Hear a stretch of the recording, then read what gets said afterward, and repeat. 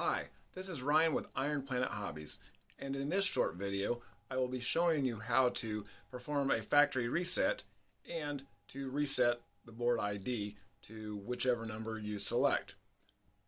First of all, simply press the program button here and you see the red LED light comes on.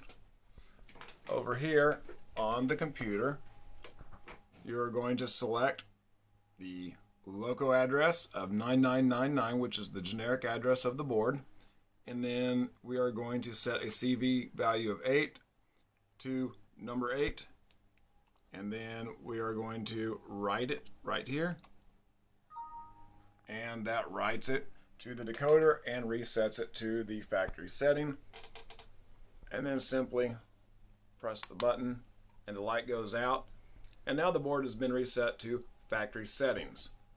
Now, to set the board to the board address of your choice, simply press the program button again, come over to the throttle, and I will use address 30, and I will be sending a switch command. And when I did that, the LED light went out, therefore showing that the switch command had been accepted, and now the board is set to address 30.